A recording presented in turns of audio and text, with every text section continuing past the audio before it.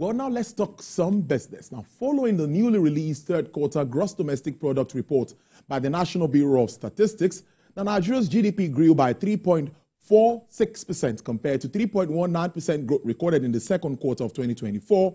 President Bola Tinubu said the country will be on its way to shared prosperity from 2025.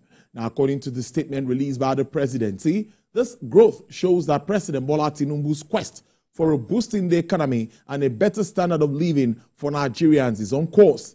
The 3.46% growth indicates Nigeria is recovering from the reforms on intended effects.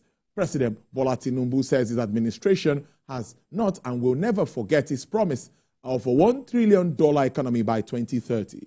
The president, however, assures Nigerians of a better economic output as the economy continues to expand, and he promised not to rest until Nigerians feel the positive impact in their pockets and experience a better living standards across the board.